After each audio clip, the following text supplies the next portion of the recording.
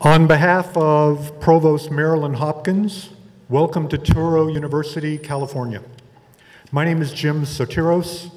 I'm Associate Vice President for Advancement, and it's my sincere pleasure to welcome you to Touro. Touro University is a private, nonprofit, Jewish-sponsored institution with graduate programs in medicine, pharmacy, physician assistant studies, public health, and education. We are proud to be a part of the Vallejo community and pleased to host the Vallejo Business Partnership, which is comprised of the Vallejo Chamber of Commerce, the Solano Association of Realtors, and the Vallejo Business Alliance, and pleased to host this City Council Candidates Forum. Let me introduce the moderator for this evening, Mr. Michael Cohen, Chairman of the Board of the Vallejo Chamber of Commerce. Thank you.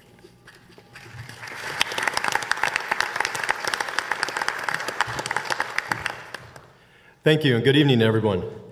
I'd like to say thank you to Mr. Jim Soteris and Touro University for providing this great place for this tonight's event. On behalf of the sponsors of tonight's event, the Chamber of Commerce, the Association of Realtors, and the Vallejo Business Alliance, I'd like to thank all of you candidates for taking the time to come and join us to speak on behalf of the citizens of Vallejo as to what is important to all of us. As many of you know, there are 3 seats open for this year's election for the City Council. Each carries a 4-year term. And I'll go ahead and introduce the candidates. I do apologize in advance. We didn't have the name tags, which we thought we were going to have, so we'll have to go on memory, and hopefully I'll do good on that. I'd like to start by introducing Sam Kershaw.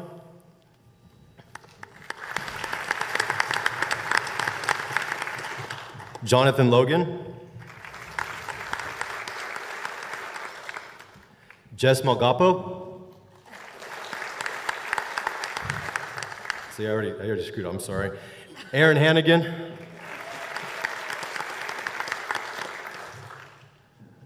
I'm going to apologize in advance. Matthias Asamui. Robert McConnell. And Bob Sampayan.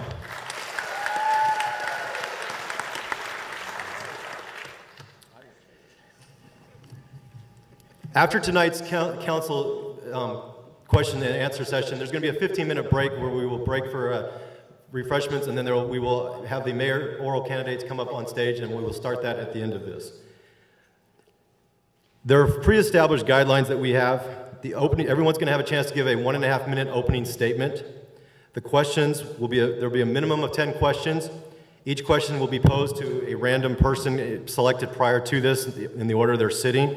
Each person that the question is given will be given 1 minute to answer the question, and then each candidate will be given a 30-second rebuttal. Candidates were made aware of the general topics of this forum, but were not given the specific questions that will be asked tonight. In the front row is our timekeeper for tonight's event, the Vice Chairman of the Chamber of Commerce, Rudy Manfredi. Rudy, can you stand up?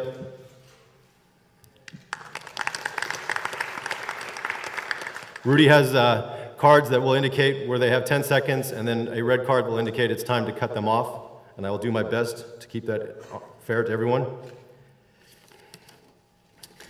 Tonight's forum is being recorded and broadcast by OzCat Radio and taped by digital format by the Vallejo Community Access Television, VCAT, and Channel 27. This event will be rebroadcast at various times throughout the next several weeks up until the election.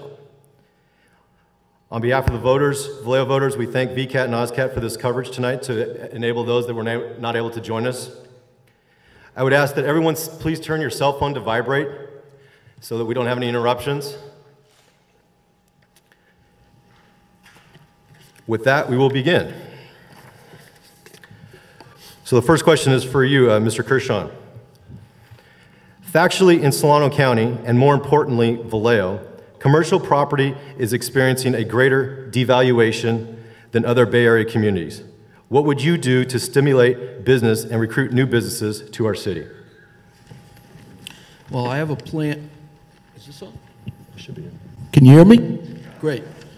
I have a plan where I'd like to see council district established for each council member, and they'd be responsible for geographic area of the city, which would also have a community board established for it, and they would be members of the Chamber of Commerce, business owners, homeowners, school teachers, principals, police, everyone, clergy in that community.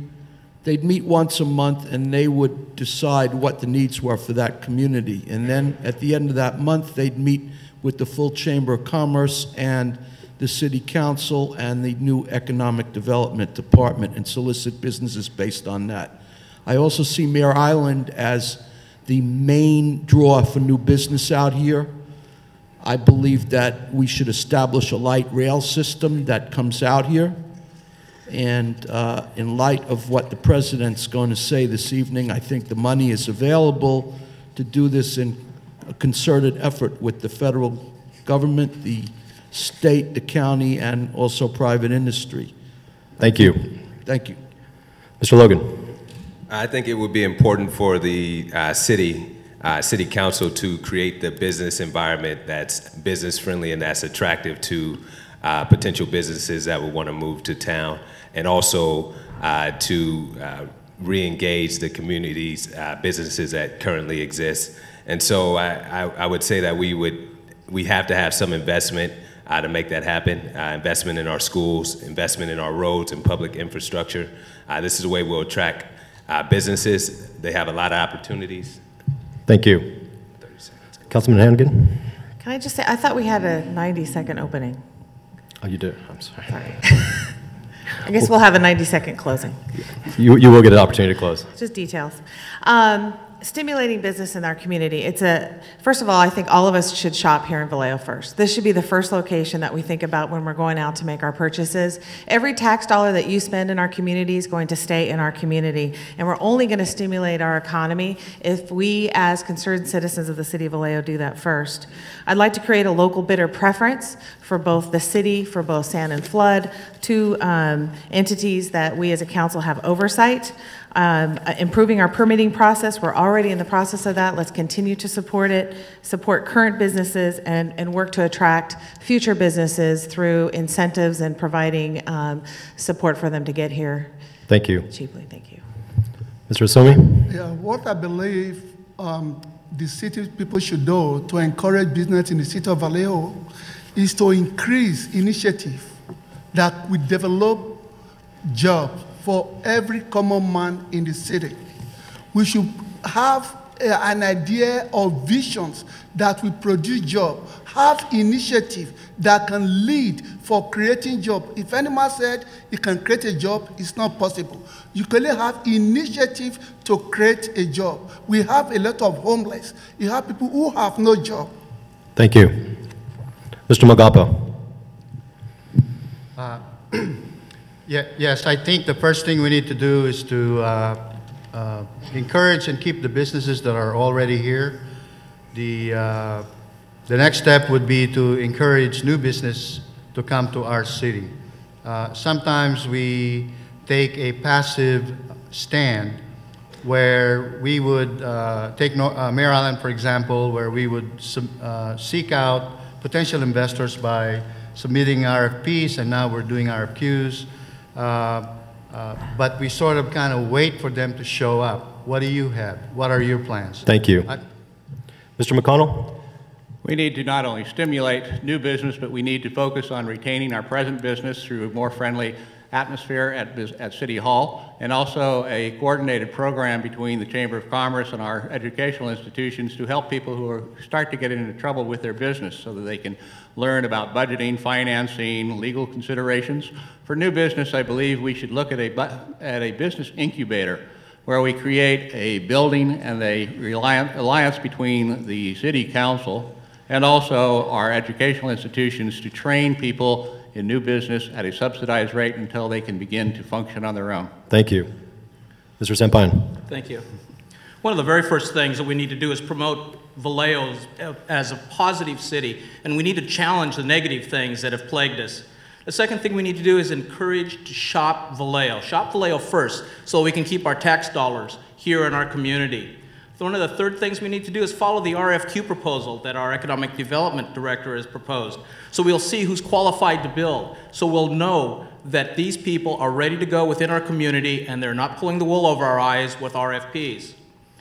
Another thing that we need to do is advocate for more improved customer service and friendly business policies. Thank you. Thank you. Next question for you, Mr. Logan. What is your plan for development of Mare Island as a whole, and more particularly the north end of the island? What would you do to retain the current businesses and attract new businesses to Mare Island? Number one, Mare Island, in order to build there, especially on the North Island, it's going to require a lot of money, a lot of investment. So we have to make sure that whoever we bring in, they have the resources to do that. The plan that's currently in place with the Economic Development Department issuing an RFQ makes a lot of sense. It gives us an opportunity to evaluate the business and their qualifications opposed to their grandiose vision for what could happen there. Again, Mare Island has to be clean. Unless it's clean, then the state won't allow us to do anything there. And so there are things underway now to ensure that it's clean, but it's not there yet. One thing that I would propose doing is creating a city-led body that could support Lenore, Mare Island in terms of working with the state, the federal government to get it clean, and then also working with the state to ensure that that they don't have a whole lot of issues with regulations. Thank you. Councilman Hangood. Thank you. I totally support the RFQ process that we have put forward for the north end of Mare Island. Again, that's going to show who's got the money to be able to do what it is we need to do. The plan for the island was for it to always be a job center. And I think we've been very lucky in that we are seeing over 2,000 jobs currently on the island, and over 90 companies have located here. We need to support those companies. It's an industrial use. It's $1 billion investment by the government to our community. Let's use it for what it is. We've got a rail that's opened up and a port, and we just need to continue to support those businesses. Thank you. Mr. Esame? We need to support business in Mare Island for many reasons. For economic development, it's a big place, almost 3 miles square. If we have good initiative by supporting those companies who want to bring job to Mare Island, we need to give them tax incentive. By giving them tax incentive, they can create job. Not only tax incentive, at least 80% of the workers employed in the company should be from Vallejo. You're creating job. Thank you. Mr. Magapa? Yes, there's a lot going on at Mare Island, not necessarily visible to all of us. Lenore did, in fact, made significant progress. There are many businesses already on the island, but the north end itself, which is 157 acres, it's clean, it's been certified, ready to go, but we had 2 failed attempts, one with the Cancer Research Center, the second one was the Mare Island Studios. We need somebody big, somebody stable. It's gonna cost $8 million just to demolish everything and prepare the area. Mr. McConnell. Yes, a recent economic study indicated that more and more retail shoppers are beginning to shop at factory outlets. Having spent 8 years on the Planning Commission, I'm fairly familiar with the requirements of each portion of this island, and the north end does present unique items, but a tax base out there with retail establishments producing not only property tax and sales tax and opportunities for jobs would greatly enhance our ability to compete on a global area. The south end, we can attempt to hook not only Turo, but the California Maritime Academy with research and development in maritime industry as well as in health-related industries. Thank you. Mr. Sampine. Thank you. We have to respect the fact that Mare Island is a beautiful and historic island. We have to retain that ambiance for the island. We cannot settle for the first thing that comes along. We have to advocate for mixed use of the island in the industrial areas. We should utilize light rail for shipping and receiving, and we should also look at the open dock space that is available for intercoastal water transfers. We need to look at companies that will recycle some of the old materials that are in the old buildings in North Vallejo. Thank you. Mr. Kershaw. Well, in order to have jobs on Mare Island, first you have to be able to get out here. So I think public transportation needs to be established immediately where the city has a bus line come out here. And in the long term, the light rail system would be the wonderful alternative, not only in its construction phase, but afterwards. The maintenance facility and the train yard could be here. This train would also go up towards Napa and the rest of the county. There are tracks that go east and west. It's unlimited what it could do. Also, the marine industrial reuse and a casino in Area 1A. Thank you. Next question, Councilmember Hennigan. How do you plan to improve communications and work with the Vallejo City Unified School District? Please be specific. Well, I actually am working with the Vallejo Unified School District. I spent a year and a half with the Career Academy Master Plan, putting together, with a team of educators and business leaders in our community, putting together a plan for supporting the career academies that we currently have in our high schools and adding more, and looking to that as really being the avenue for getting our students educated and interested in school. It's really proven that career academies can lower the dropout rate, and currently that's at 40%. The other project I'm involved is with the Vallejo Business Education Alliance, and again, that's a group of leaders here in the community that includes the president of Turo, CMA, Solana Community College, as well as business and educators. And within that group, we are looking to ways to support our students here in our community so we can raise our test scores, so we can prepare our children for the future, because really at the end of the day, these are our kids. These aren't everybody else's kids. These are our kids, and we need to make sure that our kids get an excellent education, because when you talk about economic development, it's not going to happen if we don't have the schools to support it. Thank you. Mr. Asami? To help the education, communication with the school board or the school authority, there's a lot of things we should look into.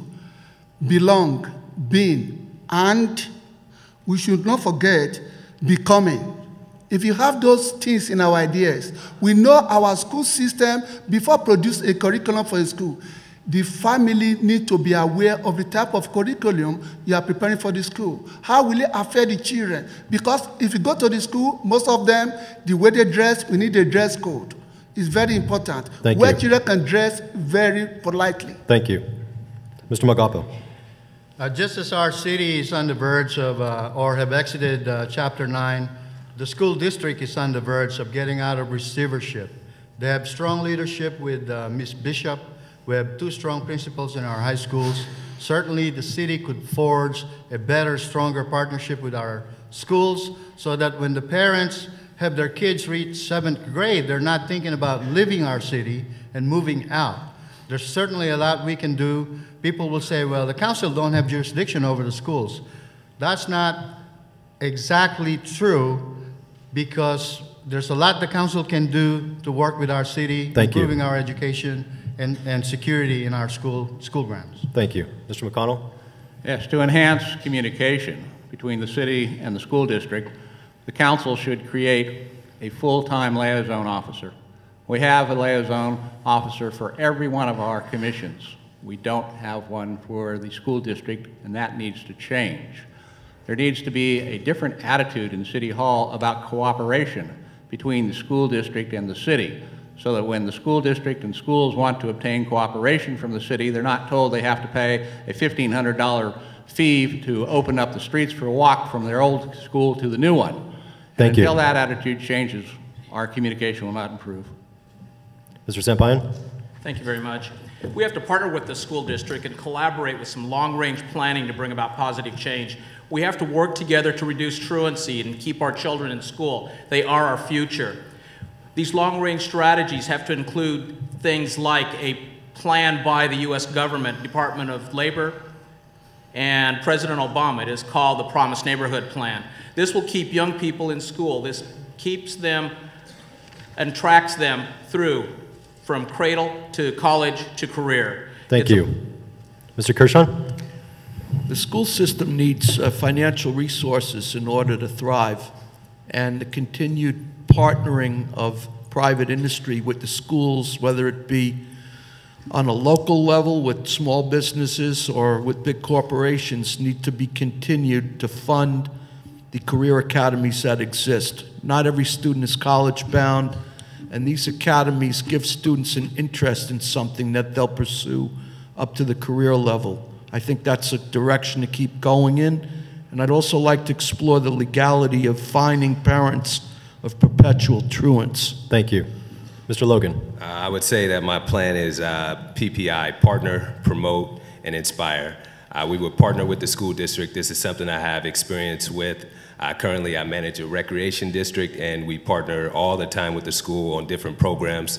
When the school lost their art program as a rec district, this is what we did. This is what we provided for the student body there. When I talk about promote, we need to talk about our schools for the good things that they have.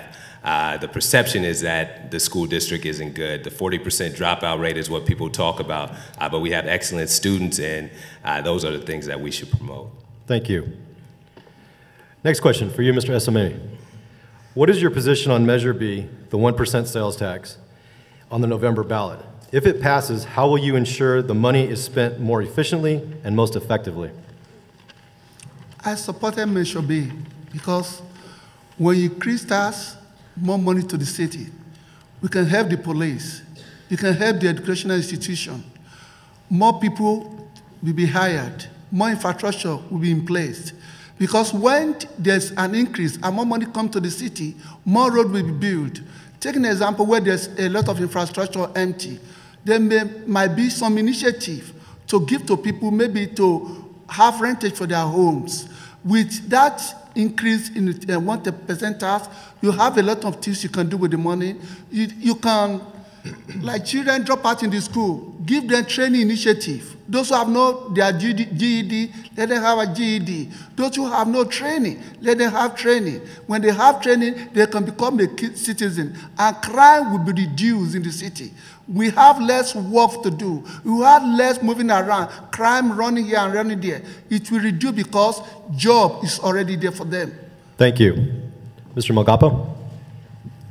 Yes, I support Measure B. We, for the first time in 3 years, we have a budget that is sound, but there's not a lot of room to do with this budget. Anything happens to revenue where it slides to the left, then that budget execution is in peril, and we're back into dangerous grounds. In 2008, our budget was 76 million. Today, our budget has dropped to 65 million. Thank you. Mr. McConnell? I'm against Measure B. I think it's the wrong answer at the wrong time for the wrong reasons. For those of you who live in this town, it will also be a use tax, which means if you purchase something over the internet, the Board of Equalization will be sending you a survey, just like they send my business, to find out whether or not you owe additional monies. If it does pass, then I would be lobbying very, very hard in favor of economic development, people with the city or partnered with a Chamber of Commerce or a private institution. Fairfield has 4 full-time economic developers. We have 1. Thank you. Mr. Sampayan? I'm against Measure B. The reason why is because it has no spending plan. It's the same old way of doing business. Right now we need to cut costs, not staff, not services.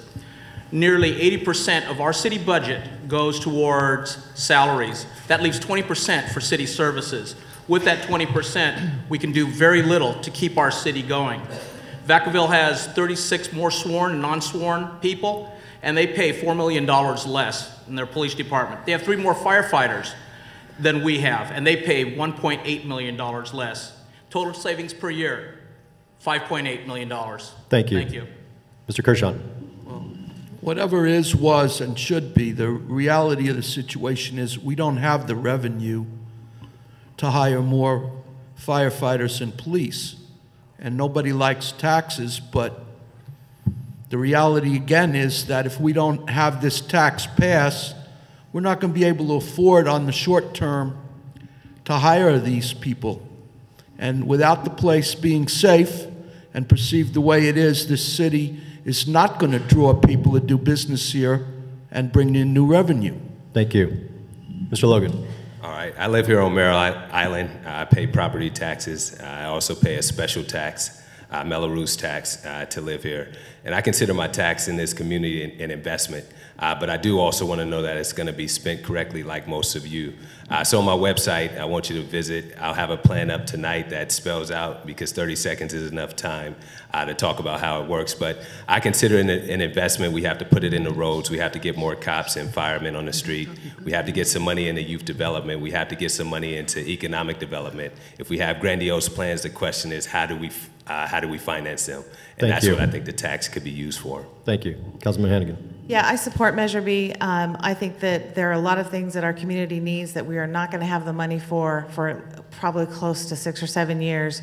We have a very flat budget that is projected for the next 5 years. It's stable and sustainable, but of course, any blip can throw it off course. One of the things that our city does is strictly does provide services, and it takes people to do that, and that does cost money. I'd question those who are not in support of it, who are projecting this $5.8 million in savings in public safety. Ask how they plan to do that, because I don't see where it is. Our budget projections are very tight, and they do. Thank you. Okay, next question for you, Mr. Magapo. If it was entirely up to you, how would you solve the public safety funding issues in Vallejo and rectify the issue that the public at large in Vallejo does not feel safe? Please be specific. Without Measure B, it's going to be very, very tough. But we need to do more partnerships. I'll cite one example. Kaiser Permanente gave us $750,000, which allowed us to hire 3 officers for 3 years. And through a SAFER grant, the federal government gave us $3.2 million, which allowed us to hire 9 firefighters and reopen 1 fire station. We need to do more of these. There's money out there. We just got to go out and find it and keep our city safe. But without Measure B, we're in for a long road to recovery. The services are not even substandard. They are unacceptable. We need to pass Measure B. Thank you. Mr. McConnell? If it was up to me, I would restructure pension plans. I would reorganize how we deliver services. I would look at ways of reducing costs for capital expenditures, such as vehicles. I would have people who can do scientific things, investigate crimes, rather than having a police officer with a badge and a gun who can take away your liberty and kill you only. And I would encourage more citizens' involvement, such as has occurred with the neighborhood watch groups, because that will be the future of our town. Thank you. Mr. Sampaio. We need to explore alternatives to our current staffing levels. We need to use civilians to augment patrol, such as CSOs, community service officers. They can take the paper calls, the non-emergency calls, accidents. They can assist in follow-ups. They can also do the CSI type work. We can also use reserve police officers. They're non-sworn, they're non-paid volunteers who can do the prisoner transport. They can back up the regular officers. They'll augment patrol by driving around in-marked police units. Thank you. Mr. Kershaw. It's important to know how we got to where we are, but all of these solutions are long-term. In my opinion, I think that we should use the entire Measure B tax to pay for public safety, as controversial and as unpopular as that may be, and to give us a financial cushion until we earn some revenue. I think we should ask the police and firefighters not to take any raises at all in the first year of their next contracts. Thank you. Mr. Logan. I would say we all need to be aware of what restructuring a pension really means. It means nothing for the current staff that we have right now. State law determines that what the pension plan is for existing employees is what it will be moving forward and until they retire. So unless there's a change in state law, that's not going to happen. But I do want to say, not for current employees, it would only impact new hires. But I do want to say we need to be smart about crime. Number one, crime doesn't happen all through the city, and so we need to figure out where crime is happening, deploy police officers to that area so that we keep it safe. Thank you. Councilmember Hannigan. Thank you. During my 4 years, I've worked to reduce the cost of our public safety services through negotiated contracts that include 2-tiered retirement plans and reductions in health and retirement benefits. What I'd like to do moving forward as we start increasing our services is to look into to continue to utilize community volunteers and also capitalize on the technology that we have in place, such as the cameras. I think that's a very important development as far as how we're going to police in the future. I'd like to consolidate with like agencies as well. Thank you. Mr. Esamene. Safety of our city is very paramount. It's the work of every individual. Not only that, my years in the military, 18 years, is not a joke. I know what it's planned to be in the safe environment. We need to build relationship between the police and individuals of the city. We need to have cordial relationship that we energize everyone to know any crime in the city can relate to death or one thing or the other. Thank you. Next question for you, Mr. McConnell. What is your position on the influx of medical marijuana dispensaries in Vallejo, and how would you regulate them, and should they be taxed? I'm in favor of Measure C. At this point, I would not adopt a regulatory scheme because yesterday the United States Attorney for the Eastern District of California, a court in which I work, wrote to the city of Eureka and admonished them not to adopt a regulatory statute or they would be exposing themselves as counselors to individual liability. So we need to work more closely with the federal government. In the area of law I work in, I constantly go between federal law and state law. That means we have to negotiate with the federal government. We have to go to Washington to lobby. We need to strengthen, really strengthen our state statute in this area. And until that is done, I don't think we can adopt a regulatory ordinance in this town. About the only thing we can do is really adopt a moratorium until we can determine what can be done. Thank you. Mr. Sampaio? I support Measure C. In particular, that what we need to do is tax the MMDs because what they have done to our community has brought about an image that Vallejo does not need. With Measure C, we will have the availability to regulate the MMDs, where they're going to go, where they're going to be placed. Do we want them in our neighborhoods? Do we want them in our downtown that we're trying to revitalize? With this regulatory process, we'll be able to look forward to cleaning up our downtown, to have it revitalized, to bring back the businesses that we want. Right now, folks that go into the downtown area look at that as something negative. Thank you. Thank you. Mr. Kershaw. Thank you.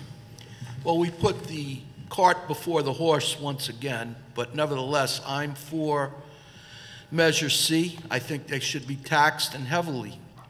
But what we need to do first is write an ordinance, a sound ordinance governing when and where they can operate, having no more than 4 or 5 in the entire city.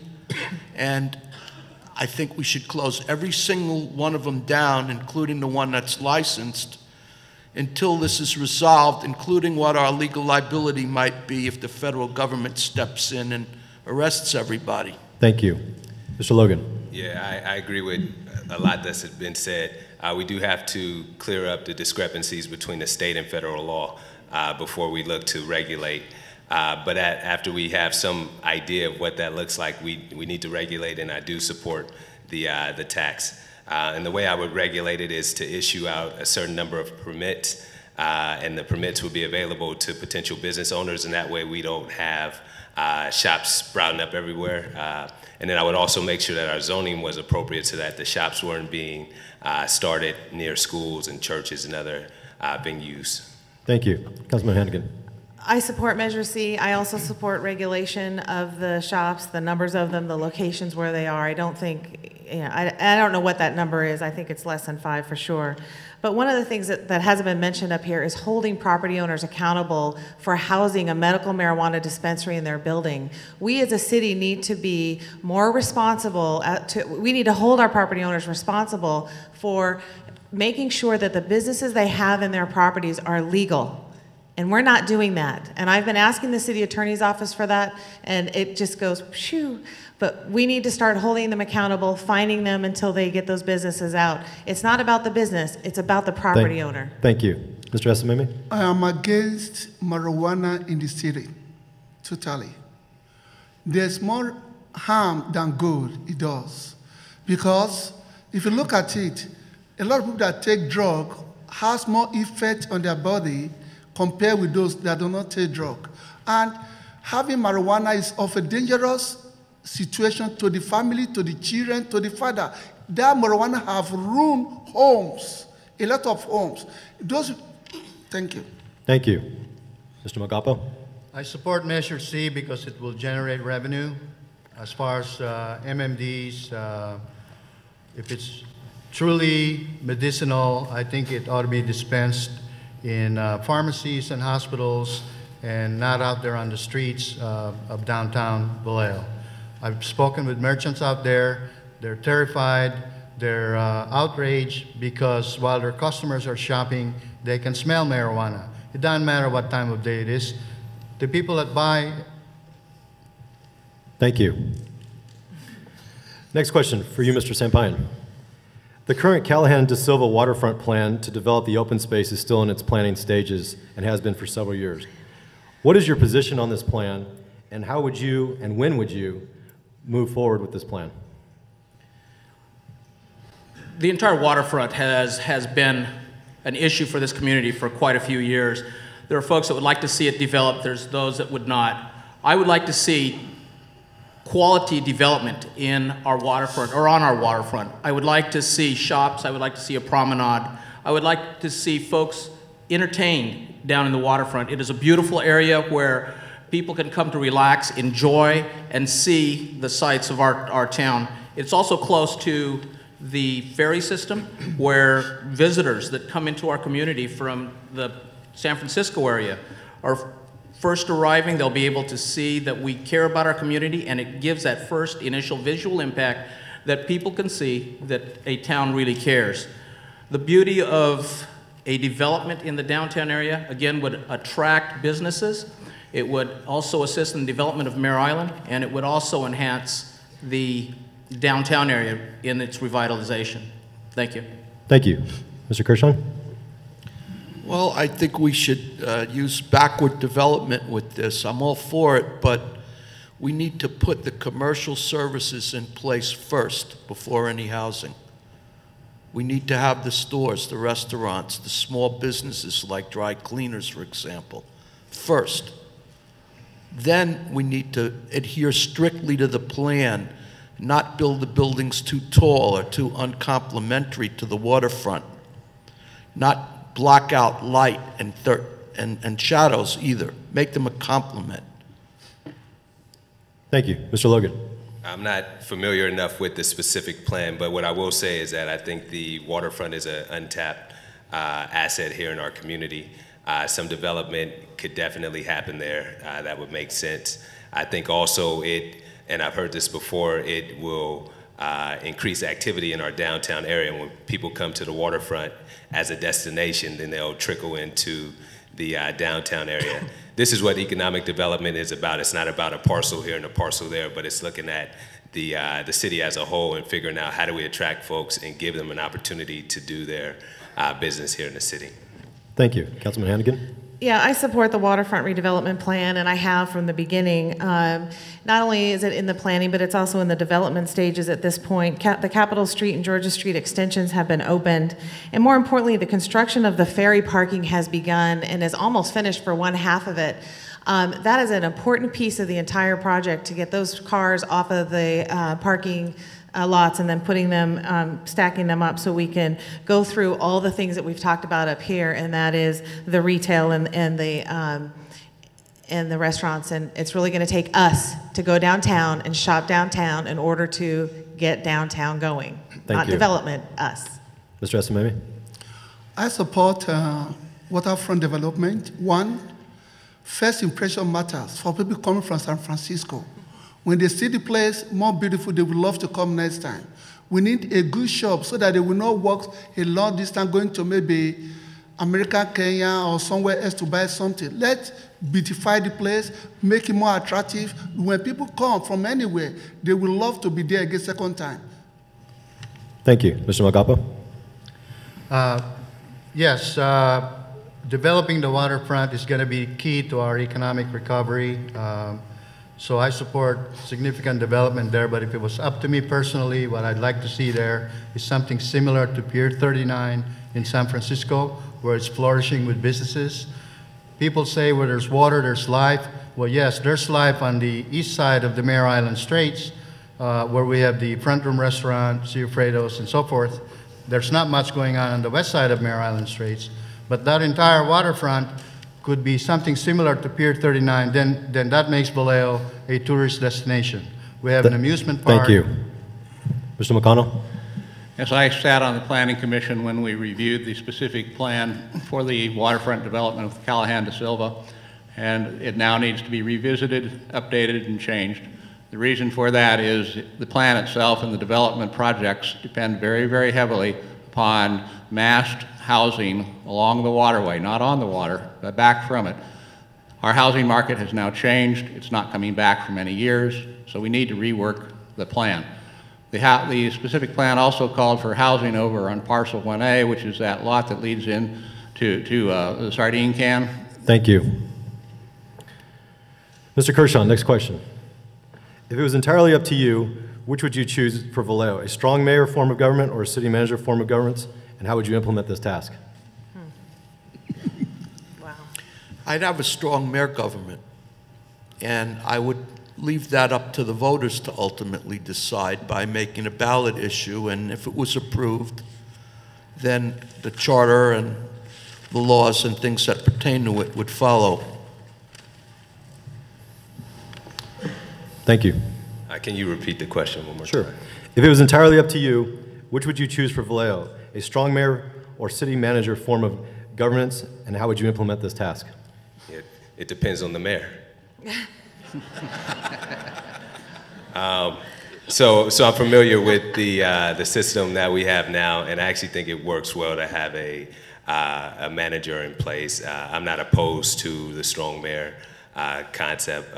It would be something that the voters would definitely have to agree to because it's in our charter now, and so it would have to be removed. Thank you. Councilman Hannigan?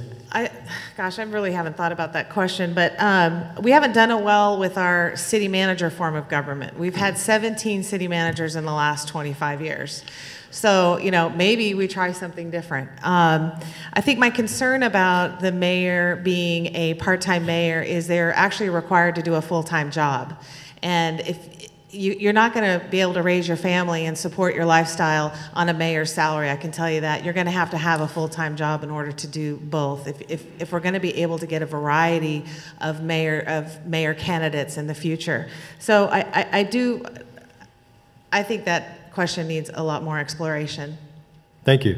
Mr. Eseme? I feel the mayor is the administrator of the city. He is the head. I think I support the mayor because you need to have a new design, a new vision that compare with the city manager, because the city manager might have your own agenda. So the mayor, he is there to work for the people, not like the city manager who think maybe it's something of his own personal interest. Thank you. Mr. Mogaba? Well, I had this conversation with two former mayors of our city, and they do not believe that a strong mayor form of government will ever pass in the city of Vallejo. So that leaves us with the city manager version, which is fine, except for the last 5, 6, 7 city managers. They seem to all carry the title interim. I brought that subject matter as well, but the issue became the salary. Interim city managers are the one. Thank you. Mr. McConnell? I sat on the most recent Charter Review Committee. 14 of us studied that issue very carefully, and we concluded as a group that we should not have a strong mayor in the city of Vallejo.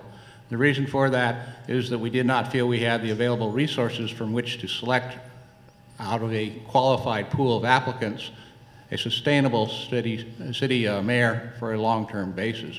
My undergraduate and graduate works in public administration. I actually started out to be in city management when the Army decided they needed me more. And city managers can work when you select the right one, and that's what this next council is going to have to do. Thank you. Mr. Sampayan? I believe that we should have a city manager form of government, and it's up to the voters to decide as to whether or not we're going to change that process. This program has worked, this process has worked for us for years. Yes, we've had numerous city managers. However, I agree that they have been interim city managers. It's going to be up to this next city council to select one that is going to fulfill its obligation to the city, work for this community, listen to the people, and be a part of what this community is all about. I truly believe that this is the way that we're going to go in the future. Thank you. Next question, Mr. Logan. As an elected official in the city of Vallejo, what would you do to keep the families from leaving our community? How would you accomplish this task? Again, I live here on Mare Island. I bought a home about 2 years ago. I decided that I wanted to live here. I wasn't forced to live here. It was a choice, partly because I know all the benefits and the great things that exist here in the city of Vallejo. As an elected official, that would be my one of my #1 jobs, is to make sure that other families, young families, middle class, upper class, whatever, they knew how great Vallejo is, and I would encourage them to move to the city. It's also important that we do things here that make our city friendly for new homeowners. We have to make sure streets are taken care of. We have to make sure that we don't have news flashes about crime being on the rise here in the community. So if we do those things, that will make it more conducive for a family to move here into the city. Thank you. Councilmember Hannigan? Well, much like a company moving to the community, a family has to make the same decisions, and that is based on 2 factors, and that is it safe and how's the education? And then at some point you talk about, is it affordable? We're definitely affordable, but I don't know that we're safe for families or we're providing the best education that we can for families. It doesn't mean that I don't think we can. I think we can. We have excellent people working on that right now, but we have to believe in our public schools in order for us to be able to provide an excellent education. We offer a diverse community. We offer an excellent location as far as jobs, access to jobs, and we have wonderful access to open space. This is a great community for families. Thank you. For a family to live in a city, there's 3 qualities you need to face: being, belonging, and becoming. Which one are you? Ask yourself. Cheap houses, good environment, conducive of environment, and schools. Because nobody will move to an environment when the school is not there, quality of school is not there. And nobody will live in a city when there's a lot of crime. That's the most important thing for a lot of family. And when they're home and there's job, if the city have job opportunity, people will love to move to the city. Thank you. Mr. Magapo? The state of our school systems is directly related to the state of our economy. They go hand in hand. I've talked to many parents that are already thinking about leaving our city by the time their kids are in 7th grade. That is very sad. That needs to stop. That exodus needs to stop. We need to work with our schools, and this is why I'm saying we need to pass Measure B. We need a shot in the arm to get our economy going so we could do things, we could afford things. Thank you. Mr. McConnell? Since this housing crisis started, I have counseled hundreds and hundreds of families who have had to lose their home. And when faced with the decision of where they move and why they move, they uniformly tell me that they will not put their children back in that school district. And the #1 reason is their concern for the child's safety. So we are losing our middle class, we are losing our families. In order to change that, there has to be a change in the mentality of the City Council, and that means working very, very closely and in high support of the school district and the new superintendent. Thank you. Mr. Sampayan? Our primary focus should be on education. We need to improve our education. Families that come to Vallejo, if we want to attract families, young families, the first thing they're going to look at is what is the education like here in town. If we can't provide a quality educational system for them, they'll move to other communities like Benicia, Fairfield, or Vacaville.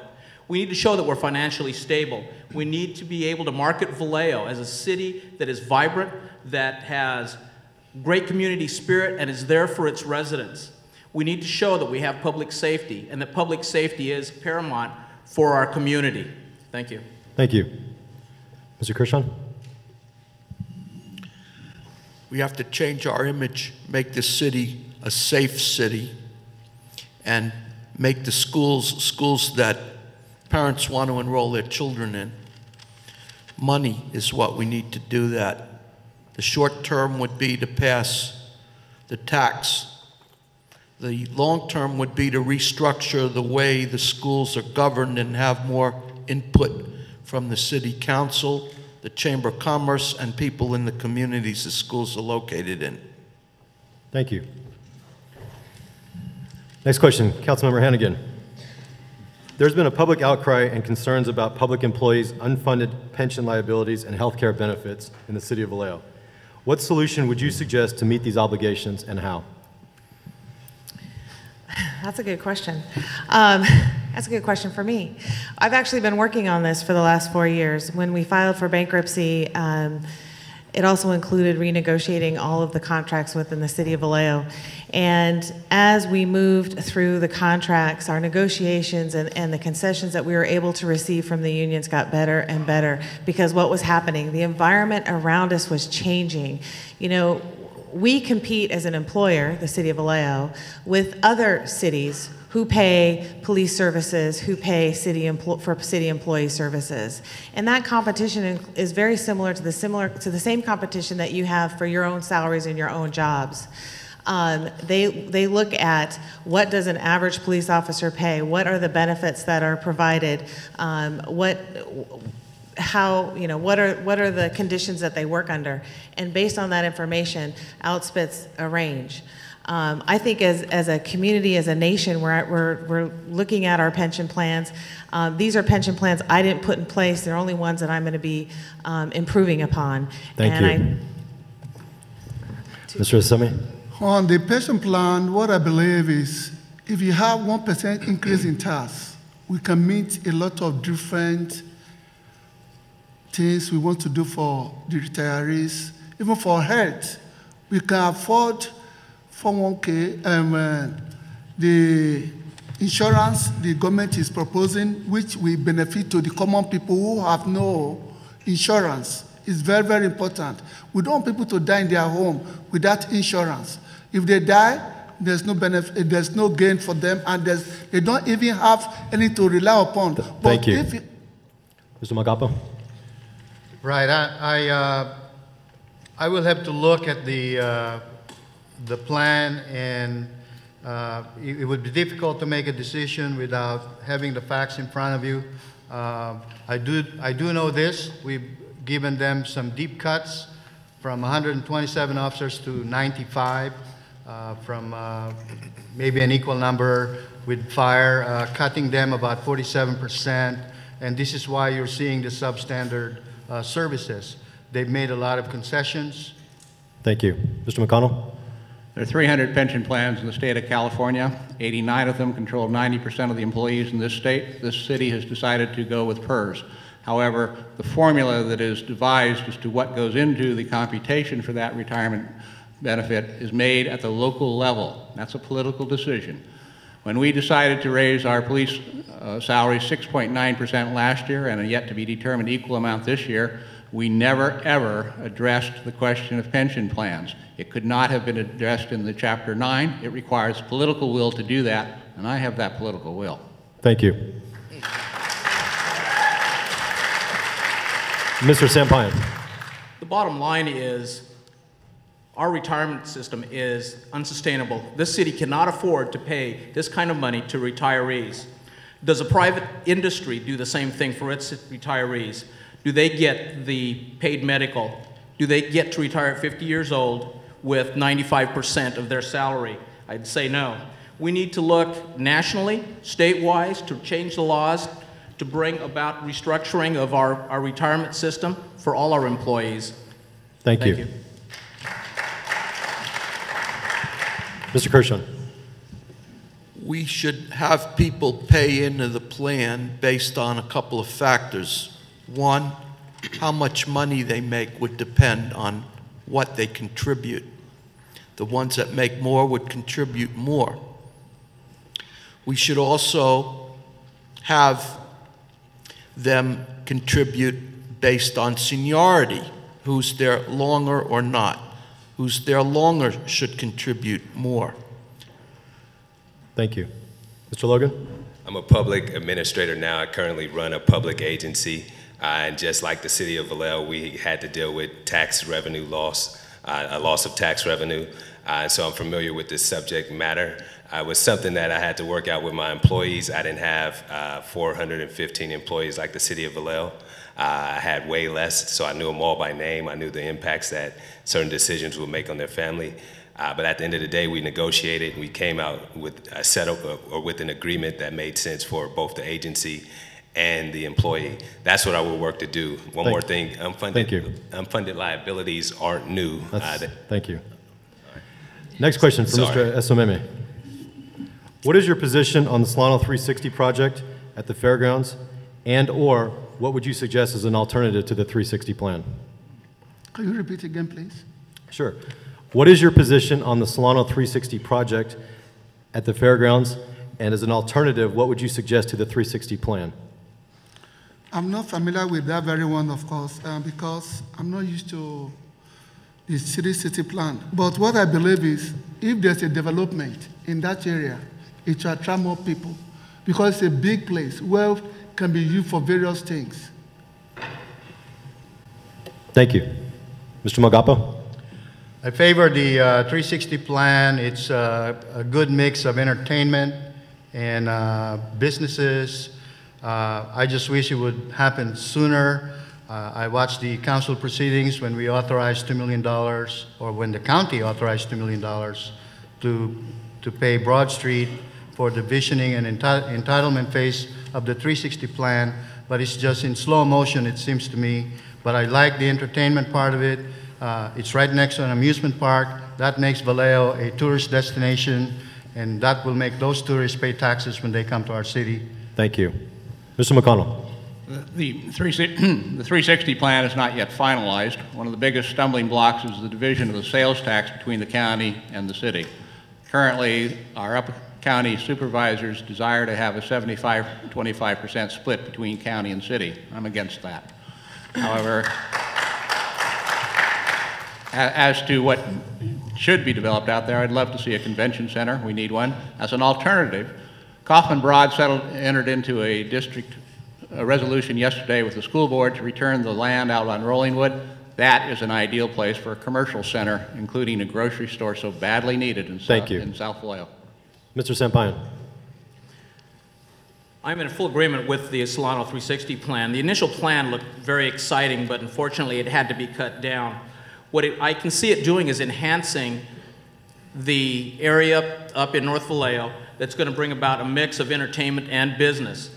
Right now, we don't have a lot of business because of our economy, but what will go there soon is going to be a good mix of added entertainment and hopefully some type of convention center that is going to be available for our community. Thank you. Mr. Kershaw. I'm for the plan, but it needs severe modification to take into account a few things. I agree with Mr. McConnell. I think the city's getting crumbs off of this deal. I don't like the way the county acts like they're doing the city a favor here. I think the city needs to have an awful lot more say in how this is going down. I also think the kind of businesses that are going to be there shouldn't be the kind that are going to compete with the shopping center on the other side of 80, or else you're going to have a ghost town on both sides. Thank you. Mr. Logan? I'm in favor of the plan, but I think there's some issues with it. A couple major things is the redevelopment agencies around the state, they're going away. And that project will rely heavily on public investment, and not only redevelopment funding, but also state funding and federal funding. We all know what's going on at the federal and state level. If that funding's not there, then we don't have a complete project. So I think we need to look at some of the attributes that make sense in this environment and move forward on a project. Thank you. Councilman Hannigan. I support the process of the project for the Solano 360. I believe it's at least a 10-year or greater plan. It's changed to an entertainment-focused site, which I think is a nice synergy with Six Flags. It's a unique mix that I believe will have a regional draw and won't be duplicated for miles and miles. And I do agree there are issues that are going to have to be resolved as we move forward. And I think with our public-public partnership with the county, we can get there. Thank you. Next question for you, Mr. Magapo. Does Vallejo have a disproportionate amount of affordable, in your opinion, does Vallejo have a disproportionate amount of affordable housing and parolees compared to other Bay Area cities? And if this was entirely up to you, what would you do to make sure Vallejo is treated fairly? I think most housing developers have taken into account affordable housing. There's hardly any development in our city that you would not find a piece of that development dedicated to affordable housing. But with the limited amount of time I have, I think we've seen enough housing. The council had voted on housing. We need to focus on business. We need to stimulate the economy. We need investors to come to our city, big and small. Small investors are the heart of our economy. They're our largest employer collectively. And we also need big employers that will bring thousands of jobs to our city. Housing is one thing. We've had plenty of that over the years. It's time to refocus and think about the economy and think about jobs. Thank you. Mr. McConnell. For the 8 years I sat on the Planning Commission, every single year the Vallejo Housing Authority came in and told us that we had to meet our Pachango low house costing. We finally have done that. And the nice thing about affordable housing is it's a recommendation. There's no teeth in the law, which means that we can say no. That's done through zoning. And if they want to take us to court, my position is let them. Mr. Sampayan. There were two parts to your question. Could you repeat that, please, sir? In your opinion, does Vallejo have a disproportionate amount of affordable housing and parolees compared to other Bay Area cities? And if this was entirely up to you, what would you do to make sure Vallejo is treated fairly? Thank you very much.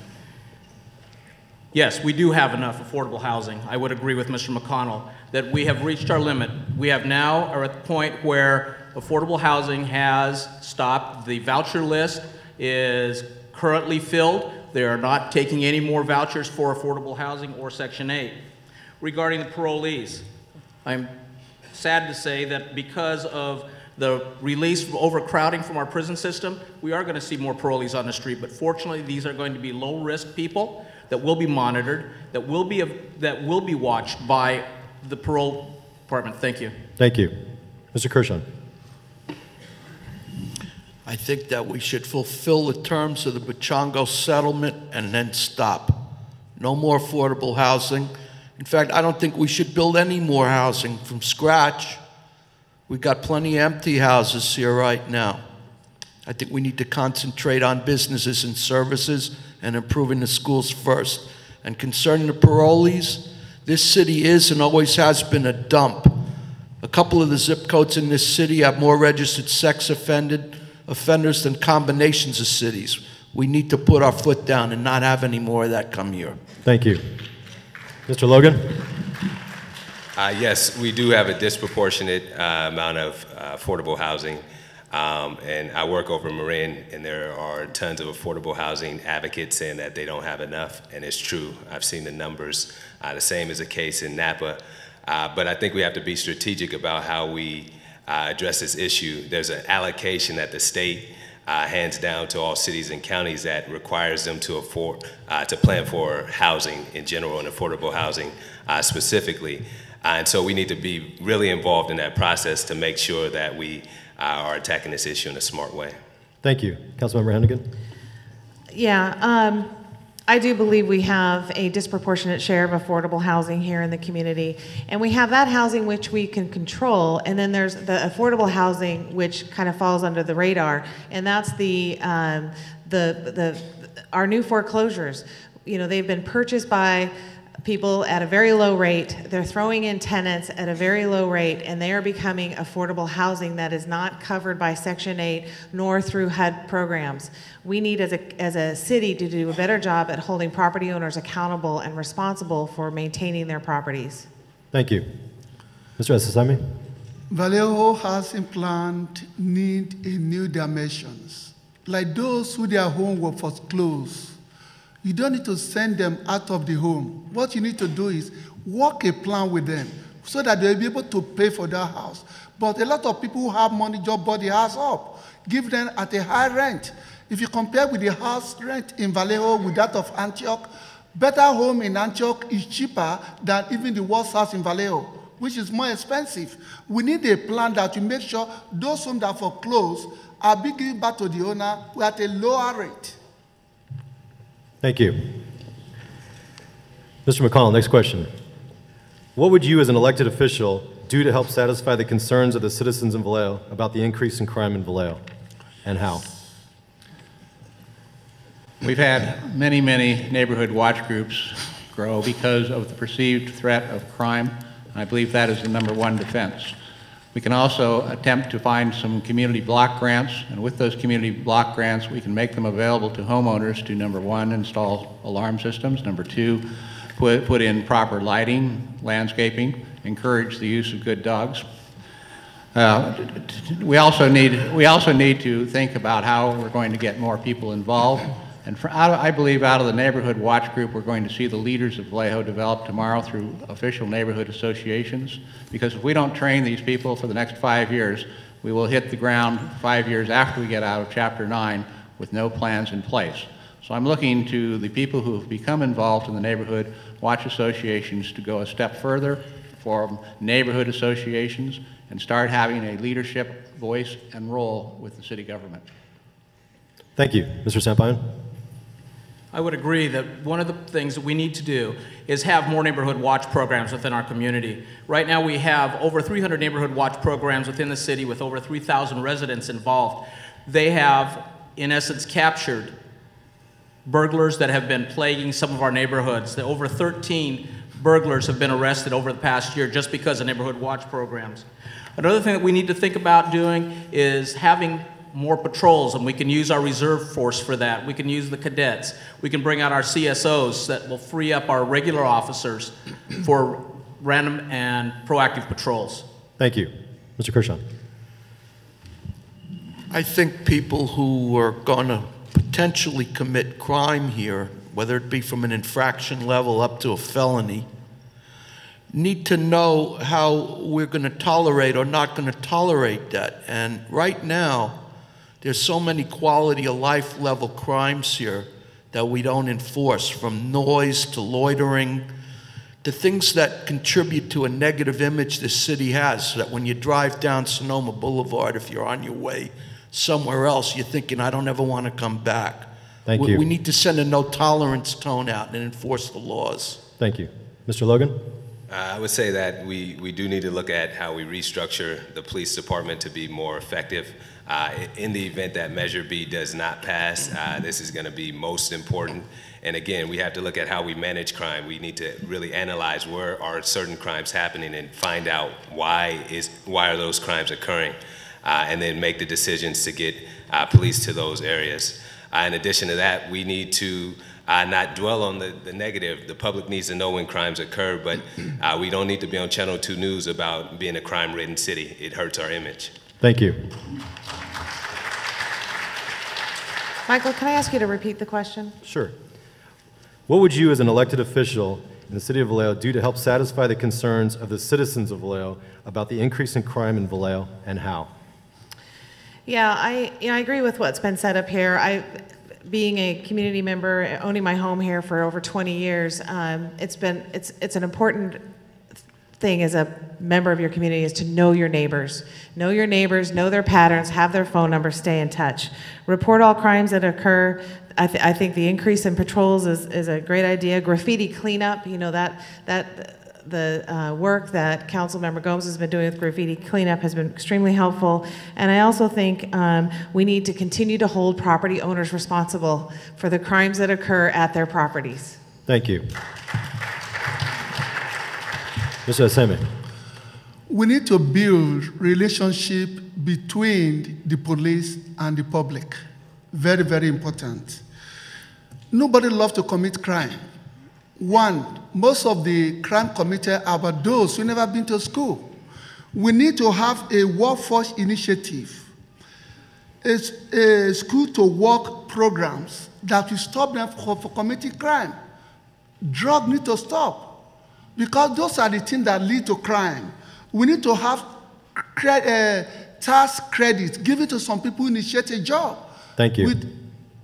Mr. Magapa. You know, if we want to get real, I feel that our police force is cut too deep. Yeah, we can go to our citizens, we can ask for volunteers, we can promote citizen police programs, neighborhood watches, fighting back, you name it. The bottom line is we cut our police force by 47%. That is an enormous number. And this is why our policing is substandard. You can equip our police force with patrol cars, cameras, high-tech equipment, and be creative. Thank you. Okay, this will be the final question, and each candidate's going to have 4 minutes to respond to this. And this is your closing. Mr. Sampayan, we'll start with you. What leadership qualities do you possess to create a cohesive city council working together for the good of all of Vallejo? One of the first things is being able to listen to the community. I'm a listener. I've been a police officer for over 35 years. And in my career, one of the first things I learned to do was listen. Listen to what people had to tell you. If you don't understand what people are saying, you've lost everything. You've lost the battle. My last assignment, I was a commander and a supervisor of Central Community Substation in downtown Vallejo. Unfortunately, it's since closed. Currently, I'm the Crime Prevention Coordinator for Fighting Back Partnership. One of my jobs is being out in the community, working with a diverse population of people and listening to what's going on. One of the things that I try to do with our community is bring about short and long-term solutions to issues that are happening within neighborhoods. I believe that I have that ability and skill to do that as a city council member. Why am I running for city council? Well, Vallejo's a city in transition, folks. We have to have a cohesive city council to bring about the positive change that we need as a community. I truly believe in fiscal stability, economic development, and revitalization.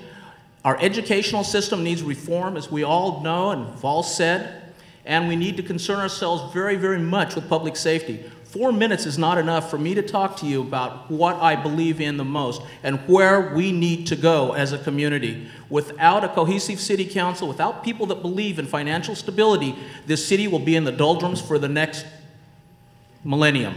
We need to come together. We need to tighten up our budget. We need to be a cohesive city that believes in everyone and its community. We are very vibrant, we're very diverse, and we as a community feel that we can come together and do the right things for Vallejo. Thank you.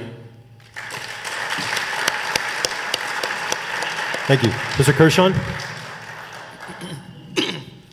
I believe in order to be a leader, you have to lead from your heart as well as your mind. And you have to be motivated out of the love for what you do, not the money for what you get. I'm taking absolutely no money for my campaign. And when I'm elected, which I'm sure I will be, I'm not going to take any pay. I'll do it for free. I'm an average citizen. I'm at the grassroots level. I feel that that's where government begins. I am an innovative person. I'm a creative person. I'm unconventional. I have a great imagination and a big mouth. Okay, thank you. Mr. Logan. I agree, Sam. I've never spoken for 4 minutes straight in my life, so this will probably be about 2 minutes, and then Aaron, you can have the balance of my time. Oh, no, that wasn't a shot, though. Only if you want it. So I want to thank you all for coming out tonight. It's great to see all you out to listen to our ideas for how we make Vallejo a better place. We all love Vallejo. We all call it home. We do business in the city. And so I think this is the start of how we actually get to rebuilding our city. And I'm excited about the opportunity to, number one, be running as a candidate and to potentially be on the city council. I just want to say a couple things about my leadership style. Currently, I lead a public organization, which means I'm always interfacing with the community. I report to a 5-member publicly elected board of directors. And so in that job, as you could imagine, I deal with tons of different personalities. But my style is to always treat folks with dignity and respect. I think that's key to building the type of working relationships that will build the city and rebuild the city and push the city forward. It's important that we have folks on the council that know how these things work. It's great to have grandiose plans, but unless you actually know how it works, it's hard for you to make those types of decisions. I know how it works and I know how to do it. The last thing that I just kind of want to talk about is Vallejo's history is great. Our recent past has been somewhat troubling, but I think that we have brighter days ahead of us. The potential that we have is only potential unless we realize it. So the reason why I'm running for city council is because I think we can do it. I'm going to work with all stakeholders to make sure that we're putting forward the best vision forward. And I look forward to hearing more of your concerns with the city, incorporating your ideas into my plan, my strategy for how we move the city forward. I want to thank you again for coming out. My name is John Logan, and I'm running for the Vallejo City Council, and I would appreciate your vote on November 8th. Thank you. Thank you. I think you were close to 4 minutes. I thought that was nicely done. You're throwing me for a loop here, but that's okay. Probably the best quality I bring to the city of Vallejo as a council member is that I do listen, and I listen to everybody. I listen to every side of every angle in order to bring a balanced approach to decision making. I'm not 100% one way or 0% the other. I try and work with my fellow council members and the mayor to get to a point where we can make decisions so we can continue to move forward, because that's what we need to do. This is a beautiful community. We all are here tonight because we love our town and we're concerned about the direction that we've been going. And with the emergence from bankruptcy, we have an excellent opportunity to really take our town to the best that it can be. We have an excellent location, we have wonderful weather, we've got so many positive things going on here. We've got Turo and CMA and Solano Community College, we have our lovely waterfront, we've got all the open space, all the potential development. We've talked about it tonight. Solano 360, the north end of Mare Island, a lot of bright spots here in our city.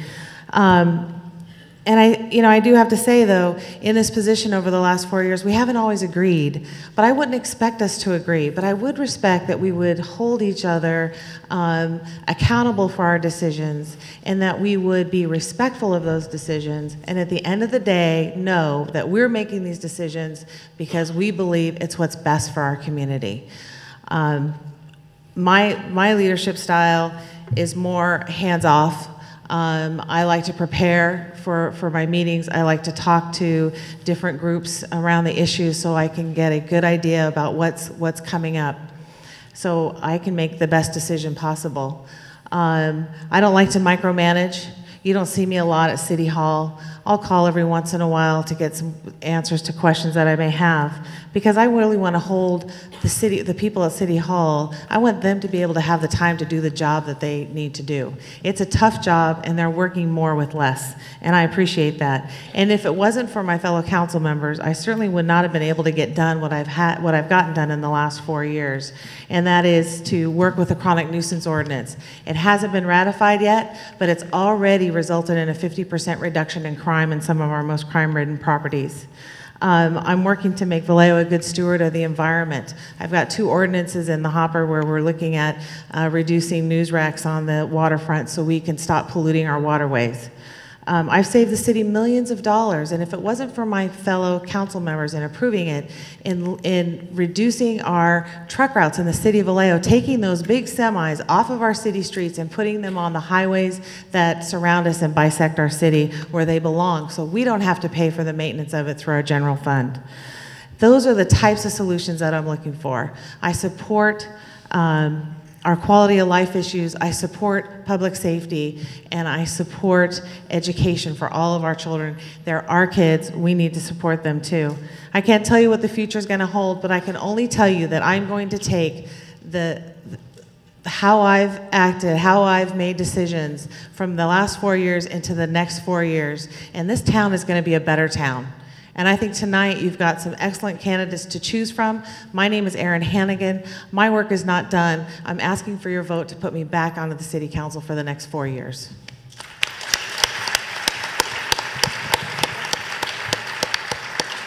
Thank you. Mr. Esunemi?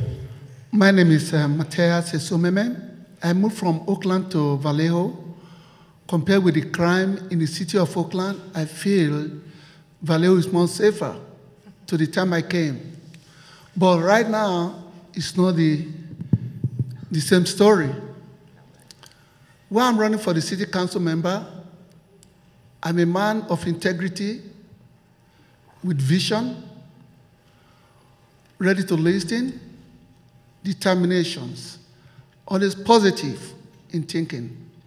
I never think of negative, because I believe when we work together as a team, we can move the mountain. And like in the city, in our city here, there's a lot of crime. How do you tackle those problems? Going to the grassroots of those problems. That's how we tackle those problems. Those who are not at job, we give them job. Those who commit crime. I know people say imprisoning those people that commit crime is more beneficial. No. We can work things out to those who commit crime. I'm running for the council member because, one, I'm a mentor, married counselor, and a preacher also. I would love to create a job that accelerate industrial growth in our city by initiation. If I say I want to create a job, I don't have millions to create a job. Those who have the money, sitting on pool of money, refuse to create that job. But we initiate an idea that they can create job. It's very important. Many people have lost their home in this city. We need to have a guidelines that can stop people from losing their homes. If you have a guideline in our city, nobody can foreclose anybody's home. In our education, our school standard, the school is good, but the standard of education is deteriorating. I have 4 children who graduated from Vallejo High School with good grade. But what can we do? We need a good initiation. The dress code, some of them, if you see the way they dress in the school, it's nothing to write about. You have children taking iPod to school. So if you have a while they listen to music in the school, instead of reading, the teacher, maybe some of the children are afraid to ask them, why are you listening to the music?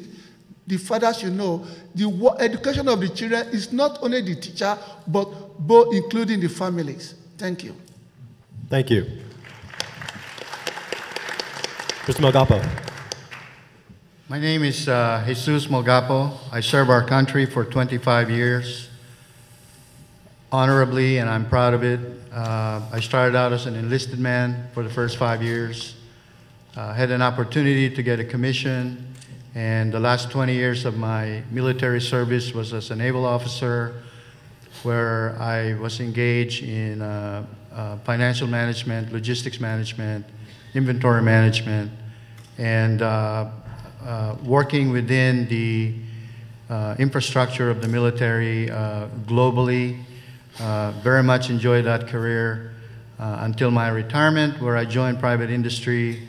I'm a project accountant for a construction company, so I understand development, I understand construction, I understand prevailing wages, I understand ERIs and so forth. So I have a good mix of military experience where I've proven my leadership abilities. I've also proven my ability to work with people. In our city, you see, if you watch council proceedings, many times it's a split vote, 5-2, 4-3, but that's the beauty of democracy. Our system of government is one of constituency. We can't have 120,000 people converge on the dais. First, it's not big enough. Second, you'll never get a consensus. That's why you elect council members. And I'm coming to you tonight asking for your support. If you're going to vote by mail on October 10th, please select me as your choice. If you like going to the polls, that will be on November 8th, 2011. Please vote for me as well. Remember, it's about jobs and it's about our schools. They go hand in hand. Our city is in very good position right now. We're about to exit. We've exited Chapter 9, and we're doing well. We have a budget that there are no cuts, no layoffs, no deferrals. That's phenomenal. However, there's not a lot of wiggle room. I mentioned to you earlier, there's a lot of work to be done when we come to the execution phase of that budget. Our school system, which is, our umbilical cords are connected, believe me. No one will come to our city as long as our schools are bad. Families will continue to leave our city as long as our school systems are bad. They're connected. But look at the Vallejo School District. They're now in position where they're talking about possibly getting out of receivership. So the city is healing, the school system is healing, we're in great position, and I think I have something to contribute if you put me in the city council. Thank you, and we, as the city begins to heal financially, economically, we could also heal as a city and become brothers and sisters again. Okay, so we disagree. We vote 4-3 or 5-2, but at the end of the day, that council is one council. Remember, the incumbent council, and we don't thank them enough, let me tell you, they work night and day to get us out of Chapter 9. They roll their sleeves, and I give them kudos. Thank you very much for bringing us to where we are today. Thank you. Mr. McConnell. Yes, on behalf of all of us here, we want to extend our appreciation for your organizing of this, conducting of it, and especially for you in the audience who have come to listen to us. I know for many, many years I've been out there, and for the first time I find myself up here. So what I'd like to do is explain why I'm running, what qualities I think I can bring to the council. I think the qualities that I have are unique, and it's based upon a combination of education, experience, employment, and judgment. As most of you know, I've been an attorney for many decades. I actually started out to be a city manager. I did my undergraduate work in public administration at San Jose State. I was writing my master's thesis on the right of the public employee to strike when the Army decided they needed me more. That strike did take place 3 years later here in Vallejo. So I'm aware of the labor relations that have existed in this town for almost a half of a century. Throughout my career, I have worked both in public jobs, I have worked in private industry, I own and operate my own business, and I have for years. I have a rare combination of having worked from everything from a pear picker, which people tell me I shouldn't mention, but it's honest, hard work, through fighting forest fires, being a deputy district attorney, being a United States clerk, a law clerk for the United States Court of Appeals in San Francisco. I've worked for the State Personnel Board. I've worked for the federal government. I've done just about everything imaginable in and outside of government. At the Personnel Board, we did nothing but run wages and compensation and standards analysis in order to recommend to the state what wages, compensation, and standards, they're all different, should be paid to employees. I had the honor of becoming a government intern coordinator, where my job was to recruit students into government service for the state of California. It was during the time that Reagan was doing his economic reforms in the state of California, and I learned how to take money out of a budget where none existed by going to the Reagan super cabinet and convince them of the worthwhileness of the process involved. I've lobbied on behalf of consumers in Washington, D.C. I've represented thousands of people in litigation, ranging from antitrust cases all the way through zoning cases. I understand government. I've had experience on the Planning Commission, including as chair for 8 years, on the Vallejo Charter Review Committee, where we recommended a number of proposals for changes in this city that have never seen the light of day by the City Council, except for Measure A, and also on the City Manager's Budget Review Committee. I speak legalese, I speak bureaucrat, and I speak bankruptcy. And I can tell you that there are hooks involved in that Chapter 9 plan, where if we do not watch how we spend our money, we do run the exposure of being brought back in. And one of the things I am is a very strong financial conservative person. I don't like to spend money, I don't like to spend it foolishly, and I watch budgets.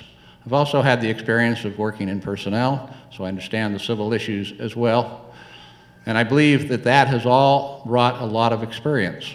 One of the things that I especially learned while I was a combat rifleman in Vietnam in the rice paddies was that nothing else matters except life and death. Everything else pretty well pales in comparison. And when we're talking about wages, compensation, and standards and potholes, we have to keep that in mind because it does all affect the quality of life. I live here, I work here, I'm invested here, I'm not going anywhere. I believe that I can help turn this city around. One of the the unique qualities I have is being a mediator. I've been trained by the American Arbitration Association, an arbitrator, mediator, and also a litigator, and I can bring uniformity to the council because I listen and I articulate well on what I believe. Thank you. Thank you very much. Thank you.